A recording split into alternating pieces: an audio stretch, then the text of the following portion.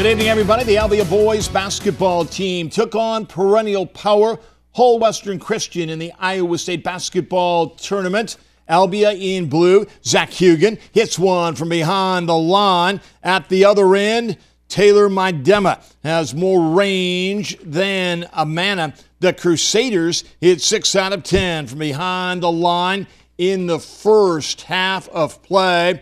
At the other end, Tanner Wynn scored 13 points in only 19 minutes of action. Ryan Sarver will also score from long range. The Blue Demons, Matt Baker, led Albia with 19, but Whole Western Christian wins it 76-53. However, the news was better for Keota as they beat Easton Valley 56-47. The Indian Hills basketball team is 8 days away from its first round game at Hutch. The Warriors are the top seed in the national tournament. They will open play next Tuesday against the winner of the New Mexico and Northeast Oklahoma A&M game at 2 o'clock.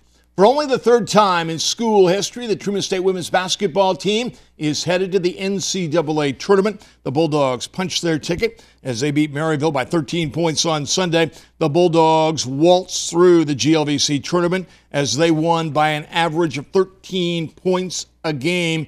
Now it's on to Springfield Friday for a first-round game against Drury, a team they lost to by 7 back on February the 1st. But since that loss, the Bulldogs have stepped it up on both ends of the floor. I think defensively we're a better team overall. We have definitely put more effort into our defensive effort lately, and I think that we're ready for the Panthers. It was a pretty close game. We lost by 7. We had a foul at the end, so that kind of let the score go up. I think now we definitely worked on making our weaknesses better, so that when we play against tough teams, they aren't exposed as much. We're happy to be there, but we're also ready to take off Drury right away and see how far we can go in the tournament. The first time we played them, we definitely battled with them. It definitely was not our best game.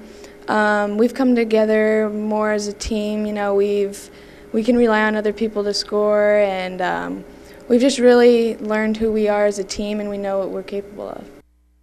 The team will leave Wednesday afternoon at 2 o'clock from Pershing. It'd be a great time to take a late lunch break and send the Bulldogs off in style. That's 2 o'clock Wednesday at Pershing. In softball, Truman State's winning streak is now 8 games after the Bulldogs took 2 from Illinois Springfield, 8-0 and 9-1 down in Columbia today. In baseball, Truman State lost to Bellarmine 4-0 and 7-6. The Kirksville baseball team took advantage of the great weather outside. They hit the turf at the football field. The Tigers will be young, but there is talent at every position. They understand the Tiger way.